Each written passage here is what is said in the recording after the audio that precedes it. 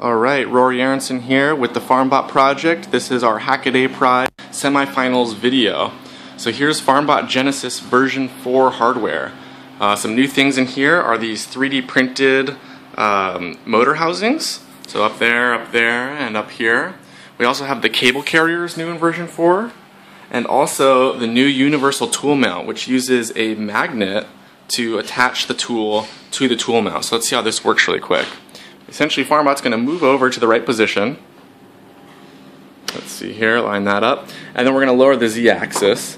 And you can see the magnet is now allowing it to hook in there. And then we can go over and use the tool. That tool could be a little drill bit, so we could drill a hole or destroy a weed. Or it might be a sensor for pH, moisture content, whatever it may be. Then we'll come back over here. We will raise the Z-axis.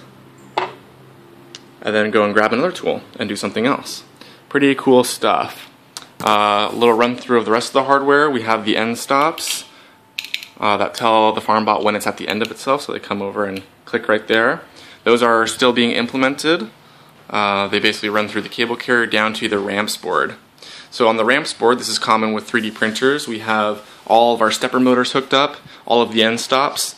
And what we're going to do is we're going to also use the heated bed and heated extruder pins to power some of our other electronics. So some of the pins will go to the universal tool mount itself to power the drill bits and other things. And some of the pins will go to a little vacuum pump like this over here that we'll use for a seed injector. And that way we can suck up a seed and go and inject it in the ground. So that's going to be really exciting. That's something that we need to improve on and still work on is the tools themselves. So the Arduino is then plugged into with this USB cable and the power cable to a power supply down here and the Raspberry Pi up here. And the Raspberry Pi is running some of our custom software and connected up to the internet. So if we go over to my laptop over here and open up a terminal and connect up to the Pi, and any of our software developers anywhere in the world can do this and connect up here and fiddle with the software and test things. I'm going to tmux attach, which then brings up our two windows here. On the right we have our menu where we have a couple of commands that we can send to the bot. Let's focus that. And then on the left we have our controller program running. So you can see our UUID and the current firmware version and also the current position of the bot itself. And on the right I can basically enter in a command, and so I'm going to go left here, whatever that means, and press enter, and we should have the bot move. So let's see here. Press enter. There it is. And then I can move it back. So we'll then go right.